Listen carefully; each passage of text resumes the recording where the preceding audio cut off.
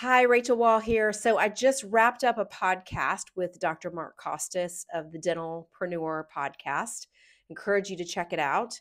And we talked about a lot of things, but one thing that we talked about that we see a lot at Inspired Hygiene is when dental teams are introduced to the idea of working with a coach, and particularly, in our case, hygienists.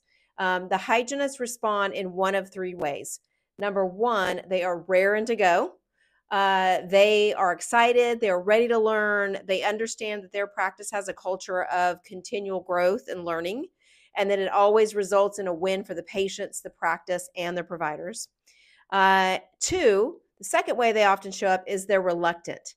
The hygienists are reluctant. And usually this just means that they need a little bit more information. They want to make sure that what we're bringing to the table, what we're teaching, aligns with their values and with the values of the practice. And then the third way that hygienists show up is resistant.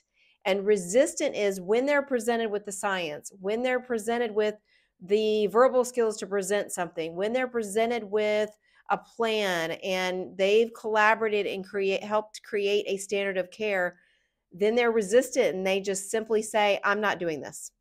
I'm not willing to up-level my skills for diagnosis. I'm not willing to talk to my patients differently. I'm just not willing to do this. And then that's when there's a problem. That's often where the hygienist and the practice owner's core values don't align. And often there's a change in that relationship.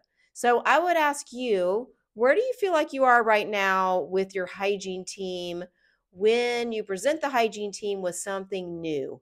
Whether it is a new service to provide to patients, a new way of communicating something, are they resistant? Are they reluctant? Or are they raring to go?